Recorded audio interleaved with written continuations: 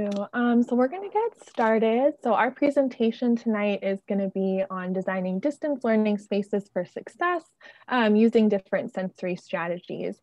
So I'm Trisha Park, and I'm going to be presenting, speaking, and then Christina Pandolfo, the other occupational therapist, she's going to be in the chat. So if anyone has any questions, you can't unmute yourselves. So we're going to have to type it into the chat, and then Christina can type back and answer them for you. And then we'll also have time, either there's a break in the between and then time at the end to answer questions as well. Okay, so let's get started. All right, so our first slide is, what is occupational therapy? So occupational therapy, or OT, is a practice that helps people with activities of daily living. So as an OT, I can work in many different settings. Obviously, schools is one place that I work in.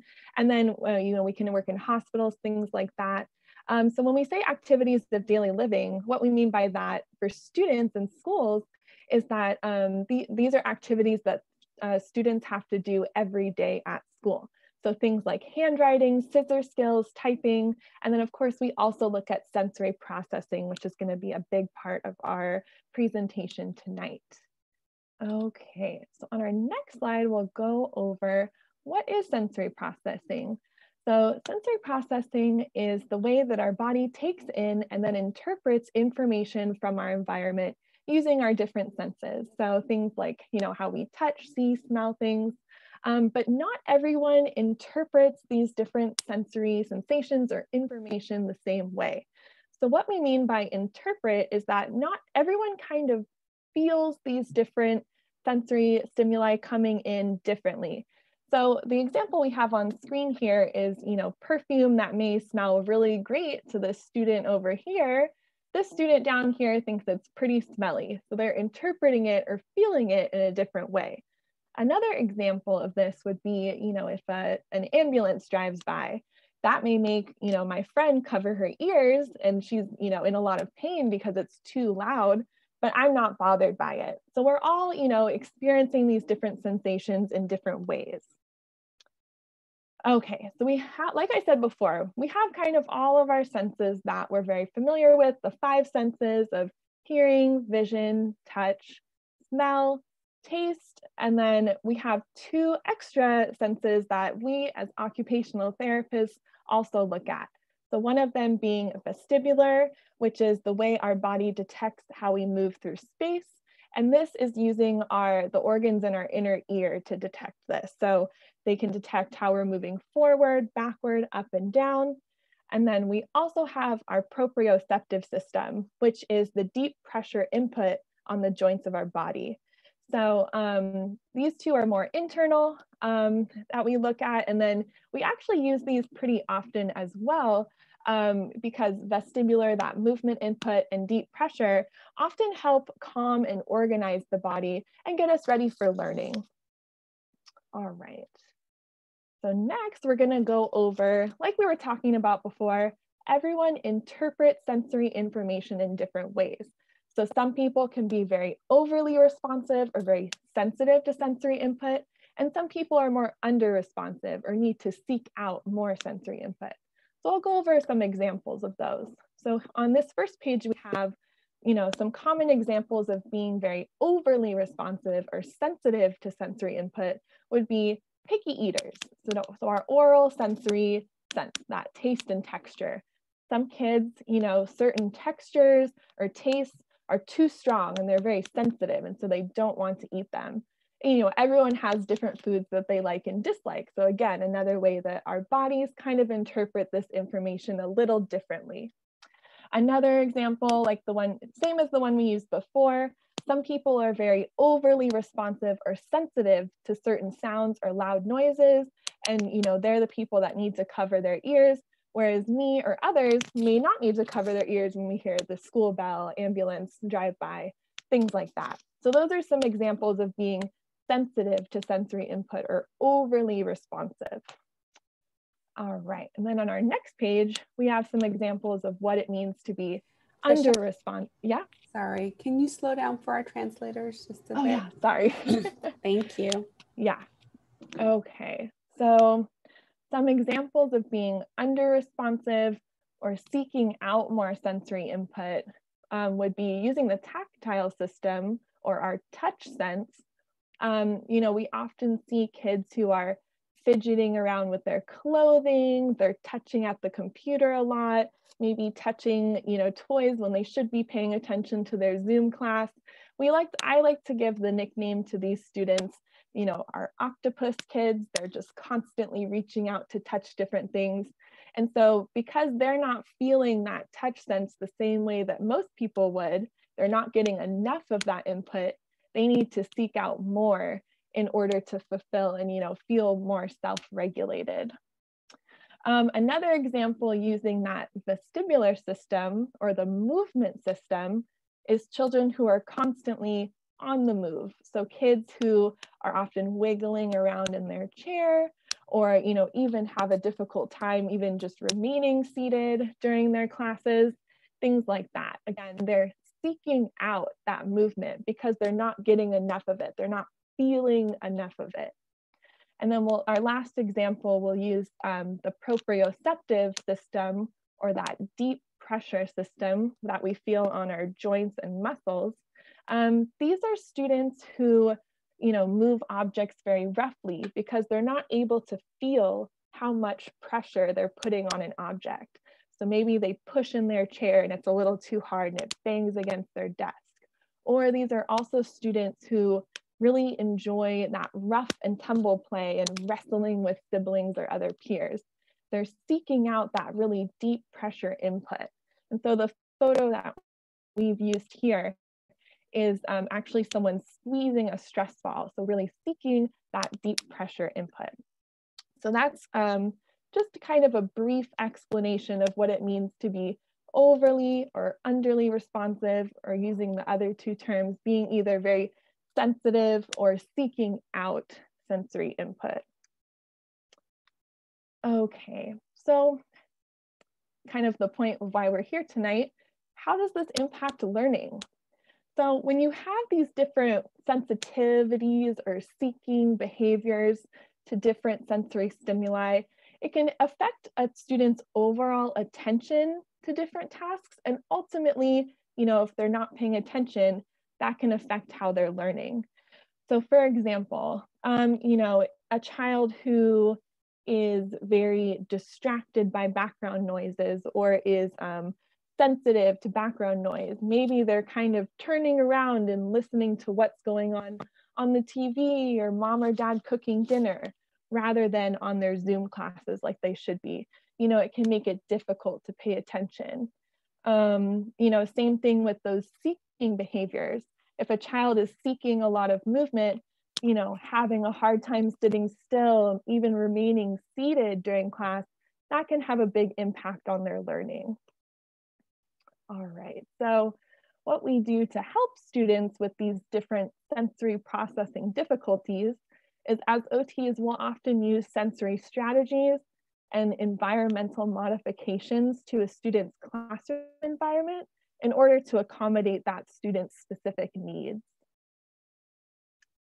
Okay, so we'll stop here really quick and give a little time if people have questions that they want to put in the chat. Okay, I'll just take where's my phone? I'll take 1 minute. We'll just wait and see if anyone has questions. And then of course, also, sorry, Trisha, I just wanted to also say that they have the option of raising their hand, and we can have them unmute if they feel more comfortable asking their questions, if that's okay. Oh, perfect. Okay. But yeah, we'll also have time at the end for questions as well. So I'll just give it a teeny bit more time, and then in the next slides, I'll be going over each sensory system and then the common strategies that we use for each one, and how you can modify, give these, use these strategies with your student at home, or modify their learning environment at home while we're doing distance learning. All right, so it's been about a minute. So I'm gonna move on to the next slide. But like I said, we will have time at the end as well, or like Rachel was saying, you can raise your hand, unmute yourself and ask questions, or you can continue putting them in the chat, and Christina is monitoring that. Okay, now, there we go. Okay, so we're gonna start off with the auditory strategies and modifications. And just to review, the auditory system has to do with hearing. So one common strategy we use with kids who are very sensitive or very distracted by a lot of noise happening in the background is we'll often suggest noise canceling headphones to use when completing classwork or homework off of the computer. We do not suggest these to be used while the child needs to be either listening to the teacher or collaborating with peers. These are only to be used when they're doing work by themselves and maybe there's a lot going on in the background that they would be distracted by. An option to use when they are, on the computer and have to be listening to the teacher or working with classmates on Zoom is headphones that have a microphone that you plug into the computer. So that is something that we also put a link to headphones like that on our resources slide. So we'll take a look at that once we get down there, but that is an option as well. And they make some pretty good ones too that do block out a lot of noise. I know a lot of the gaming headphones definitely do that. So that is an option. And then of course, setting up your child's workspace, computer or desk in a quiet area of the house. So that could be, maybe in their room if they're older. If they're younger and you kind of need to be monitoring what they're doing, you could have them in a corner of your house that's, they can't see the TV. They're not distracted by you working maybe, or siblings also on Zoom, things like that. Okay, so we'll head over to our next sensory system. And that is going to be our visual system. So a big problem we've been seeing with students right now is because of the increased screen time, a lot of students are complaining of headaches or their eyes are getting very tired. And so something we can do to help remedy that is they do make blue light glasses. I'm actually wearing a pair right now that kind of block out that blue light that can really hurt a student's eyes during the day from all the excessive screen time. So there's a little picture down here of a pair. Some of them have an orange tint and some of them are more clear. It just depends on the type that you, if you do think your student needs them, it just depends on the type that you decide to get. In addition, very similar to the auditory strategies, is to set up your child's workspace, computer or desk area away from visual distractions like the TV, other siblings or parents working in the room as much as possible. And one way to do that too, if you do have to have your student, your more than one child working in the same room, is you could get a divider. So it's basically like a cardboard tri-fold thing that kind of makes their little desk area into a cubicle. And you can even make one out of like, an old Amazon box, or, I know they sell the presentation tri-fold cardboard type things at Office Depot too, for like kids when they would do in-class presentations. Another common kind of issue that at least I've been seeing with some of the students that I work with is they often get distracted by themselves, like seeing themselves on the Zoom screen, and maybe they're making funny faces, distracting classmates, which isn't exactly what we want them to be doing. So a way to help with that is you can put either a piece of paper with tape or a Post-it note over their little picture on the screen. And that can kind of help, with that distractions. They aren't able to see themselves, but they don't have to turn off their camera because we still want them to be participating and for their teacher to see that they're paying attention during class. So those are the visual strategies. All right, so now we're on to our tactile or strategies that help with the touch system. So with our hands and modifications. So one of the things we often suggest for students who are seeking out that tactile or touch input are the use of fidgets. And so you can see some pictured down in the corner here. There's so many different kinds. I mean, Amazon just has so many options these days too that are pretty easy to obtain. But they're great for students who need to do something with their hands in order to attend to their Zoom classes and, focus on what's happening on screen.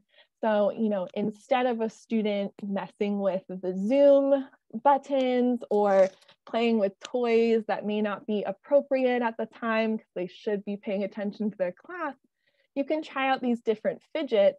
They have something to keep their hands busy, and they can still pay attention to what their teacher is, trying to teach them on the screen. Just as a disclaimer though, fidgets aren't supposed to be toys, they're supposed to be tools. And so basically our kind of rule of thumb is that if the novelty, as long as the novelty kind of wears off after about 15 minutes and they can still hold the object and attend to their class, that means it's working. But if the child is distracted by the fidget, then it's not an appropriate tool for them. So I know an example I think about a lot is a few years ago, fidget spinners were very popular, and I feel like every kid had one. And it's a kind of, I don't want to say excuse, but a reason for using them that a lot of kids would give is that it helped them pay attention. But it turned out a lot of kids didn't actually need them, and it was actually more of a distraction. And they were very, distracted during class by the fidget spinner rather than just using it for something to keep their hands busy. And then on the opposite end of the spectrum, you do have some kids who are very sensitive to tactile input, and they kind of, they don't like certain textures or how things feel. So common ones we see in schools are kids who don't like to touch paint. They don't like having glue on their hands, or even for our younger kids, they get very sensitive to sand. We don't see, in schools, it's like not too common to have this issue, but if your child is very sensitive to certain textures and becomes distressed by having different things on their hands, what we usually suggest is to use a tool when interacting with the non-preferred touch or texture. So some examples of common tools, with paint, you use a paintbrush rather than your fingers. For glue, I'll often have kids use Q-tips to spread wet glue rather than, risk getting it on their hands. And then of course, for sand, there's plenty of different types of tools to use with that, like shovels and different sand toys and such. All right, so our next slide is olfactory strategies and modifications, which is our sense of smell. We don't usually see too many issues with this particular sensory system, but it does come up every once in a while. So if your child is sensitive to certain smells, just trying not to cook fragrant foods, wear strong perfumes or lotions, or use very strongly smelled household cleaners while they're doing their Zoom classes if you think they might be a little bit distracted and not be able to focus if these smells are in the house. But again, this isn't really a sensory system we see a lot of kids having trouble with. Okay, so now we've got some oral sensory strategies and modifications. So again, this is, oral sensory includes taste and texture for the most part. We don't, as far as school OT, we don't work on children who are sensitive as much, like those picky eaters or kids who don't like certain textures. That's more of a private OT. That's something they would work on, increasing the amount of food the child will eat and tolerate. But we look more at kids who are seeking out oral sensory input. So kids who are constantly chewing on things is kind of a big one we see actually. So, for a child who chews on clothing, pencils, erasers, other non-food items, that can be kind of dangerous. We often will suggest, not at school as much with the chewing gum, but we figured we put it on there since we're at home right now. We'll often actually suggest these different chewy tools. So in the corner over here, you can see they make, they're usually made out of silicone, and they make them as necklaces. I know there's bracelets. They also have these cool little pencil topper ones. There's so many different options for chewies these days, and they actually do make quite a few that look like real jewelry as well. So it's a little bit less stigmatizing for a child who needs a lot of this input to wear it at school around their peers. All right. All right, and then we have our last two sensory systems. As OTs, these are our two favorites and the ones that we use the most often as far as sensory strategies go. So we've got our vestibular strategies and modifications, which again, vestibular system focuses on movement and how our body moves through space. So some suggestions we'll often give for students is, especially right now with, we're doing a lot more sitting, a lot more time in front of the computer, is we'll suggest that students take more frequent movement breaks, either in between their synchronous Zoom classes, or even if there's like a small break where they're moving from, the big classroom group to their smaller groups where they do math or reading. Those are some great times to fit in, maybe a time to go run around outside a few times or stretch, or even I know a lot of classes will use Go Noodle. You can put on a little yoga video for your child to do, just to get some of that movement out before they have to come back and sit down and work again. We'll also often suggest different types of alternative seating. So we have a picture of one up in the corner here.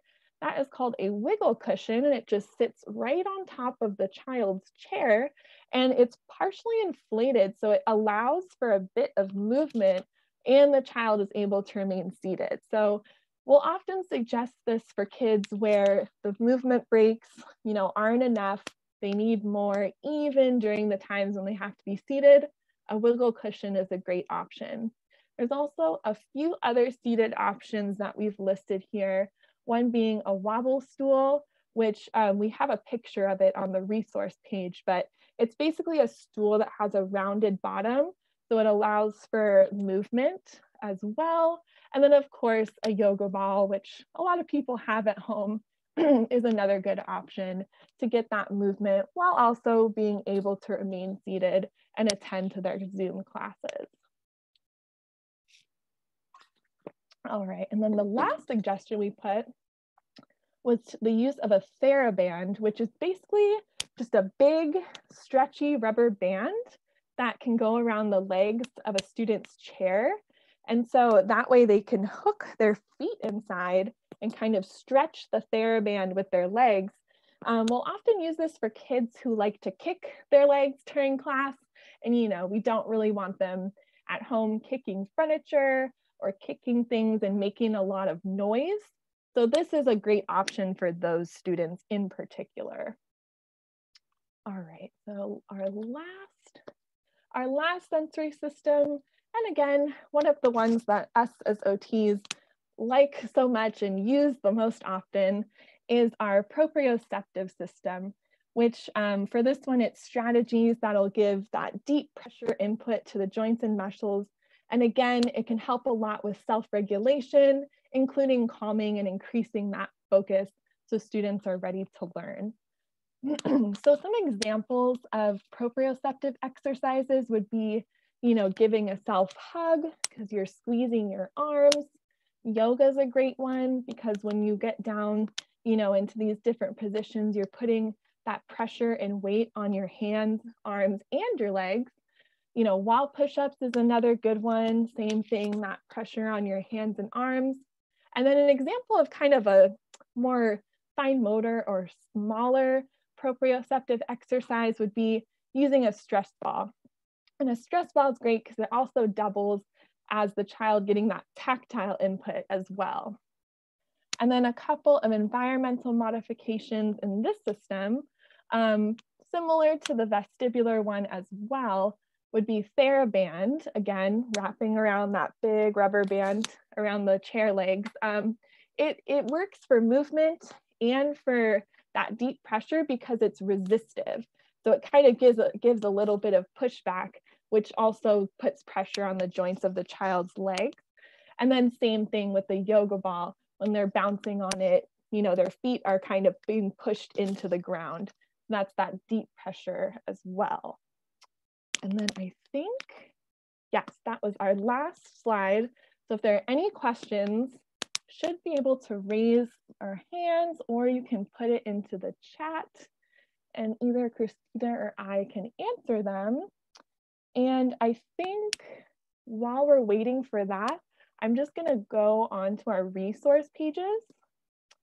There's quite a few, but Christina was so great, and she actually curated a parent resource folder into Google Drive, and it has quite a few different activities that can be used, most especially for those movement and deep pressure systems, the ones that really help with self-regulation. We have quite a few different activities in there.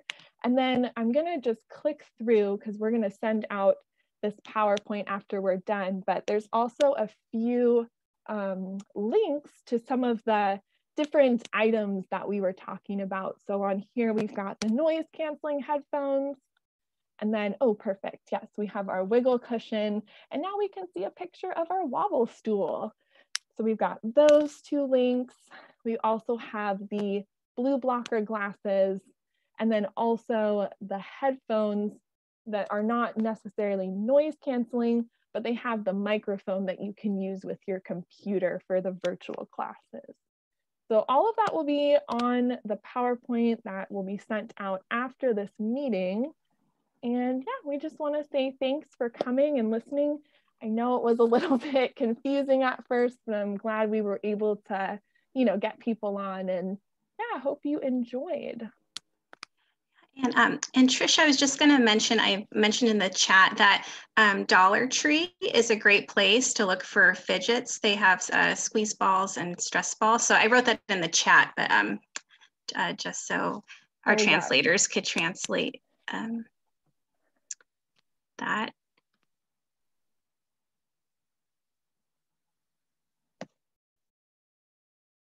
Yeah, and that's perfect. I feel like I get most of my therapy supplies from Dollar Tree at this point, especially the fidgets. They actually have a lot of really great options for, you know, the stress balls in particular. They generally have a lot of those. They have a lot of the slime. But yeah, Dollar Tree is definitely a great resource that we use often as occupational therapists.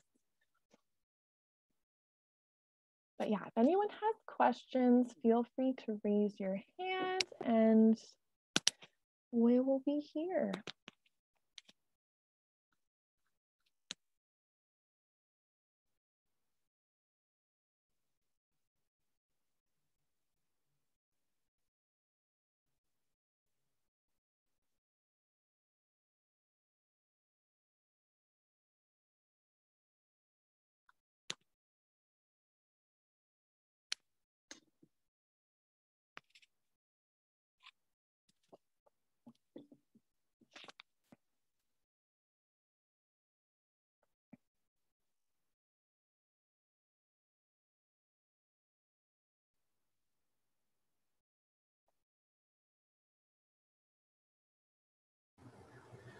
Hello, so I just wanted to thank everyone again for joining us.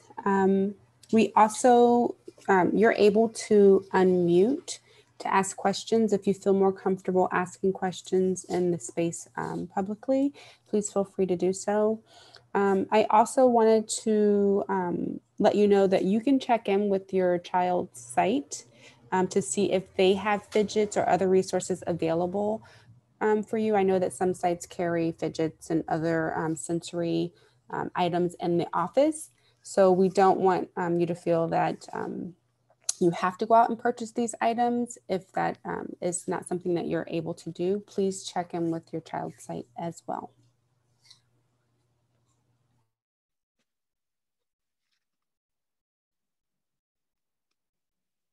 Yes, and often when people have questions about these different sensory difficulties that children are having, the teacher will often reach out to us, the OTs, and even if it's not a child who, we work directly with, we'll still lend out the equipment if the child needs it.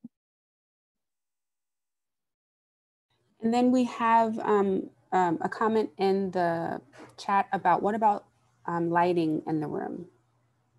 Oh, good question. So it depends on your kiddo. I know some students are and thankfully we're at home, so this isn't as much of an issue, but some students are very sensitive to that, the flickering light. So trying to reduce that as much as possible. And then, having good lighting, like Christina said, is important. Having a well-lit area, especially when they're working on pencil paper tasks, not as much the computer because you can't adjust the brightness. It just needs to be well lit enough so they can see, but not too bright so that, it's like distracting and they're kind of getting blinded.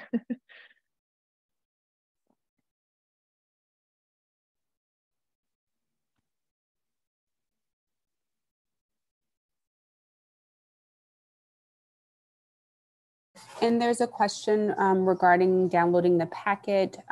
So I just added the link to our family learning series. All of the slides and links and resources will be added to the family learning series website. So if you click on the link that was just added to the chat, you can find all the information there. It won't be there this evening, but it should be there sometime this week. And then I believe that there is a comment in Spanish. I am unable to read it. It's like where we could find the blue blocker glasses. So they are on, we linked them in the parent resource slide, and there's a link to Amazon.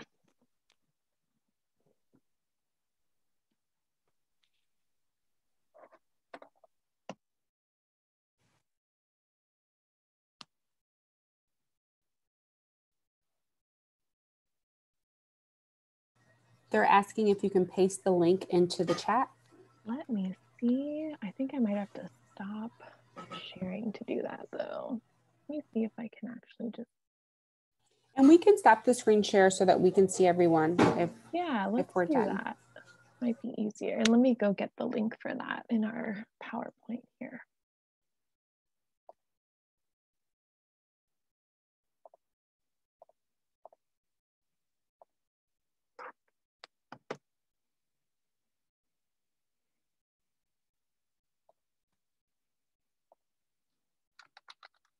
Okay, so I'm just going to type it in the chat.